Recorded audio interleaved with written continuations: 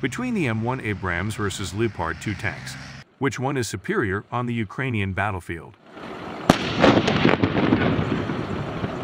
Every country has its main battle tanks, the biggest and most important tanks of any military armed force. For Germany, that tank right now is the Leopard 2, a product from West Germany that first appeared in 1979. For the United States, it is the M1 Abrams, one of the most famous tanks in the world and a veteran of wars in Iraq and Afghanistan. Now, examples of both tanks are heading to Ukraine, supplied by Germany and the United States to serve with the Ukraine Army in its war against Russia. While both tanks are highly capable machines, each one has its pros and cons. Both have proven themselves in conflicts, but it could be that the Leopard 2 actually has the edge over its American rival.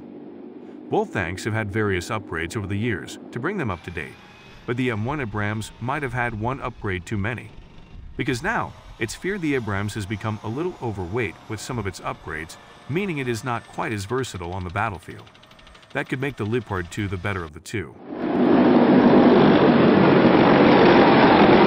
Many would argue that the M1 Abrams is the most well-protected and most effective battle tank in the world. It's proven to be one of the most combat-tested as well. A 120mm cannon provides excellent firepower, and it's one heck of an armored machine. However, it's possible the Abrams has gotten too heavy for its own good.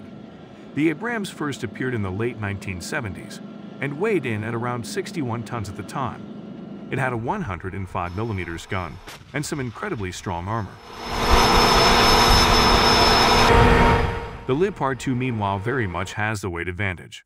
The tank was first introduced in 1979 in Western Germany and has seen action in Afghanistan in the hands of other nations.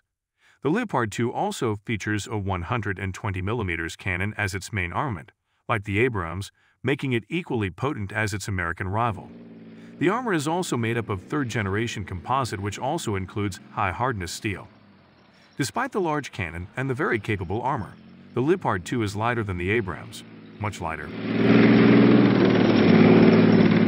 There are a couple of tranches of the Leopard, namely the 2A6 and the 2A7V, and both of them are much lighter than the Abrams.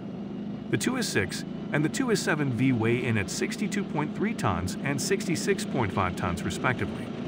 Even at its heaviest, the Leopard 2 is nearly 10 tons lighter than its American counterpart, meaning when Ukraine gets its hands on them, it might find them more effective on the battlefield than their American counterparts. It is little wonder the country was so keen to get their hands on some. This lightness is despite the fact the Leopard 2 has a 120mm cannon like the Abrams. The Leopard 2 is one of the most advanced tanks in military service today, with highly capable fire control systems and incredibly tough armor.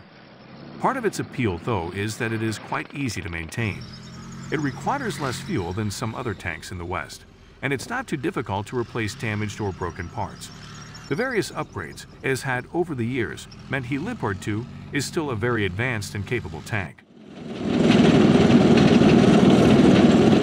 The lightness of the Leopard 2 really does hand it an advantage over the M1 Abrams. It can potentially go over terrain that the Abrams can't, while it is perhaps going to prove itself more versatile on the Ukraine front.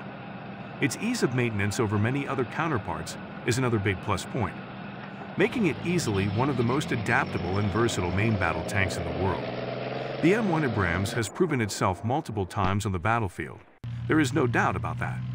But Germany and the Leopard 2 might just have a tank that is now even more capable and potent.